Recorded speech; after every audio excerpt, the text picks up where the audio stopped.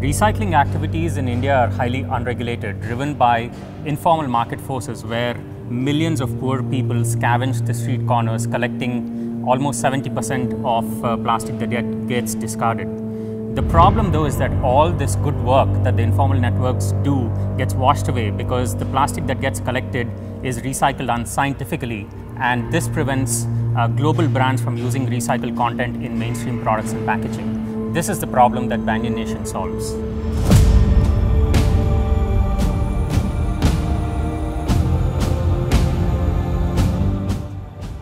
Very early on in our journey, we realized that there's no silver bullet to solving the problem of plastic pollution.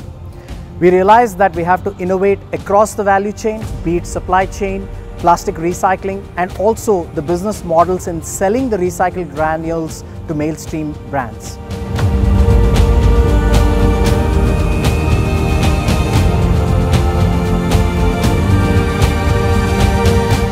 Banyan Nation developed two pioneering solutions.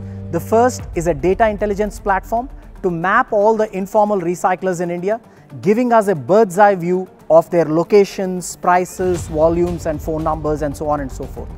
The second is a plastic washing technology that allows us to eliminate over 90% of surface contaminations and allows us to produce high quality recycled granule that can be used in mainstream packaging.